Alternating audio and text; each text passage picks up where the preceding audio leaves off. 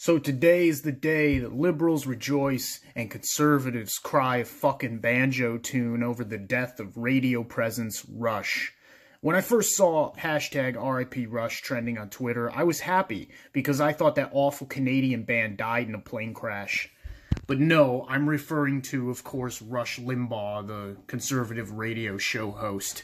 Now, let me just remind everyone that I'm a trigger opportunist. If there's a sensitive topic to be discussed, you better believe I will jab and pin it until everyone's dead from blood loss.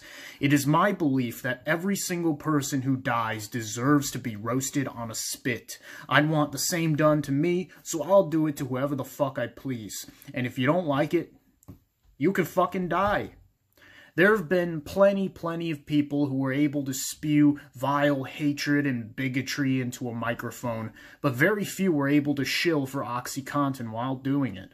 R.I.P. Rush. Plenty of people have chimed in about the death of the radio legend, including my doctor, and I quote, "The hemorrhoid surgery was successful. R.I.P. Rush." R.I.P. Rush, you died of what doctors thought was lung cancer, but later they found it was from all the backed up pig cum you ingested over the years. You made $500 million being the poster boy for constipation. I don't claim to be familiar with your work, and I don't care. For decades, every screaming liberal in America prayed that you would die a horrible, tragic death, but God said he couldn't do it because the OxyContin was too strong. R.I.P. Rush, you look like a menstrual egg on a diet of potato chips took a shit in a pill bottle. The hole in your heart could fit 1,000,000 NBA schlongs. For most of your life, you look like Gluttony from the movie Seven. You made the Westboro Baptist Church look like the NAACP, you fat fascist degenerate.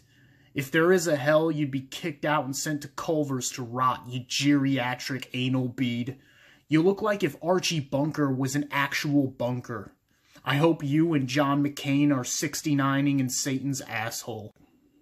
R.I.P. Rush, you will be replaced by presumably some other reactionary boomer piece of shit.